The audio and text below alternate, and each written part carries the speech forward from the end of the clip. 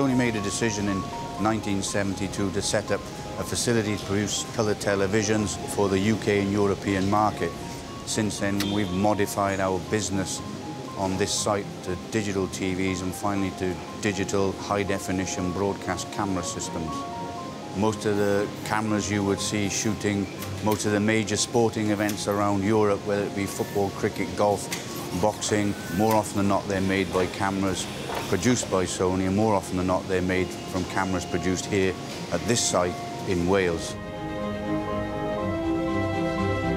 We moved to Wales in 1988. The attraction then was manifold. First, we had government support, certainly with things like infrastructure, setting up the site, rate relief and so on. But also its proximity to the universities, Cardiff, Swansea, Aberystwyth and so on.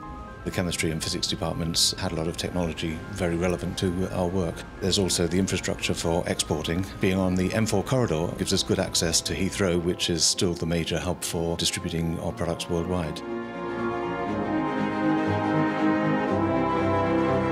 For us, the Digital Investment Fund has helped us get off the ground. It didn't exist a few years ago, but for my industry now, we now essentially have investment available for developing games and interactive products. So that's played a big part in the company setting up in Wales.